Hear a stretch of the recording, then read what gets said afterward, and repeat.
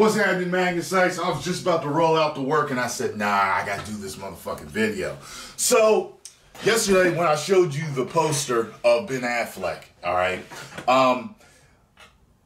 I had enlarged the picture in the video. One of you had pointed it out as if I distorted the image and people weren't getting the right representation.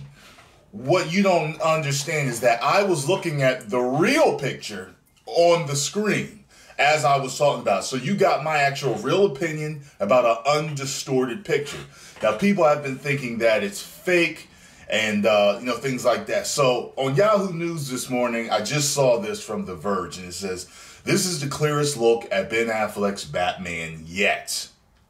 All right, it says, oh, by the way, the link's in the description box for the articles. I always put the links for the articles in the videos that I'm reviewing in my description box. It says, the more we see Ben Affleck's Batman, the more menacing and completely void of joy he looks. We've caught glimpses of him in previous teaser photos in the Batman vs. Superman trailer, but this is probably the best, most straightforward on look at Ben Affleck as a Caped Crusader yet. It's basically an unmodified version of the heavily stylized posters that were tweeted by Zack Snyder last week. This Batman poster hasn't been released, though, through official channels, but according to Polygon, it's been floating around various forums and looks to be genuine enough.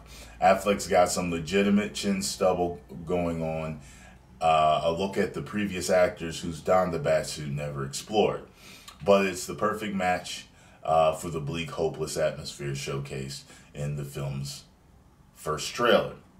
You can click here for an ultra-high resolution version. Okay.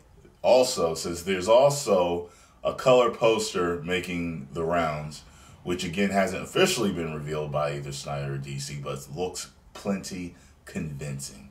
And that does look very convincing. And same complaints I have. Like, it looks...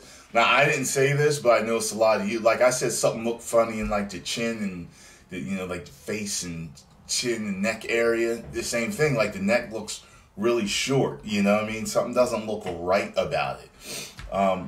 Looking at more of the suit, though, in color, I like the suit. I like it as a whole.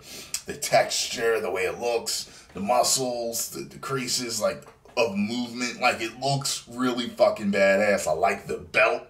The belt is cool.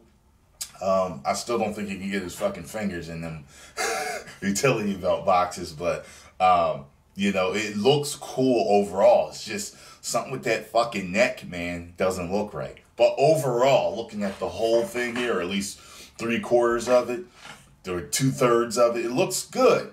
It looks good. All right, so post your comments down below. Let me know what you savages think, all right?